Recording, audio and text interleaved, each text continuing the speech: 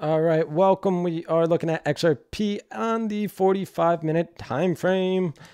If you guys gain any value out of this video at all, you already know what to do. If not, let me know in the comment section as to why. Other than that, XRP Moon Boys, before you cream de la poof, just remember, you are up right now you are up currently 6.64% as of right now. That being said, we are overall holding, so it does look pretty good on as for like downside. Now, this is now on the daily time frame, BT dubs. You don't turn like the slightest bit of bullish, I would say, until you're able to get a daily open and closure above this like pinkish yellow line over here, which is at 62 cents, 13 or 13. And then the red line's at 62.33, whatever. You get the gist. You need daily open and closure above there. You don't really turn bullish until then.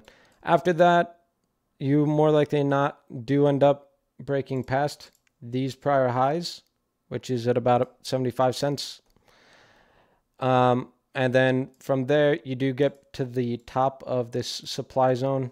But really breaking past here, this is going to be the last line of defense for the bears. If the bears aren't able to get past this area, then the Moon Boys full-fledged launch, because the next potential area that you get stopped at is going to be this green box over here. Potential, like I said, you get stopped at. You could end up flying right on through it, but this would be the next like logical zone, at least for me.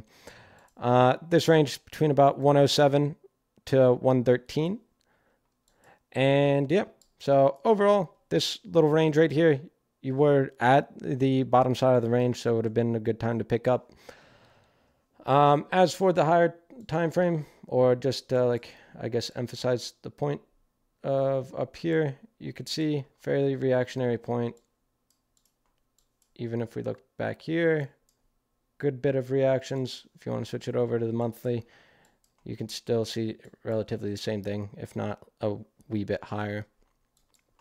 But after all that being said, everything is relatively the same, just giving you guys my thoughts and opinions, and by no means does 6% mean that you're going to 10x by tomorrow. So that being said, let me know what you guys think in the comment section down below. None of this is financial advice, of course. These are all just my thoughts and opinions, and you guys have a phenomenal day as always. Adios, muchachos.